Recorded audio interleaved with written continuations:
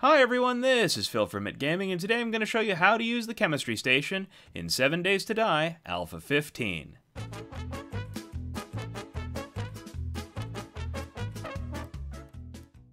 Alpha 15 just dropped, and with it came the chemistry station, a brand new crafting station that in and of itself is fairly easy to make. All you'll need is a couple of beakers, a burning barrel, a cooking pot, some short iron pipes, and some wood.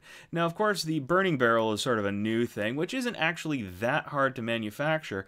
What you can see here, all you need to make it is a couple of forged iron, and again, some additional wood. Crafting the station's fairly easy, but unlocking the skill for it is a bit of a pain in the butt. What you're going to need is 15 points to unlock the skill, but you will also require 50 points in construction and 15 points in science.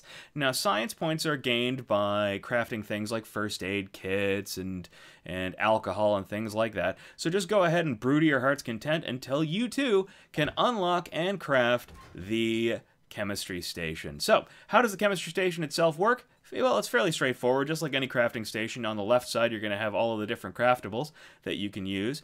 To actually run it, you just put some fuel, in this case wood, into the fuel slot.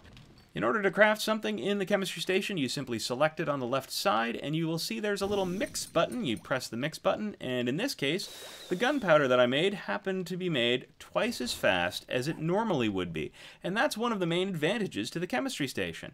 Here, for example, in the workbench, you'll see there are two recipes for gunpowder. Now, one of them has a little science icon beside it.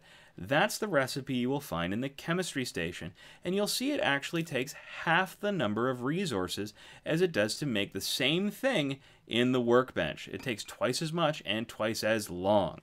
Not only is it more efficient, but it also unlocks some additional recipes that can only be made in the chemistry station. This is a must-have item for late-game survivors. If you found this video useful, please feel free to leave a like or a comment, or better yet, subscribe to the channel. And as always, have fun out there.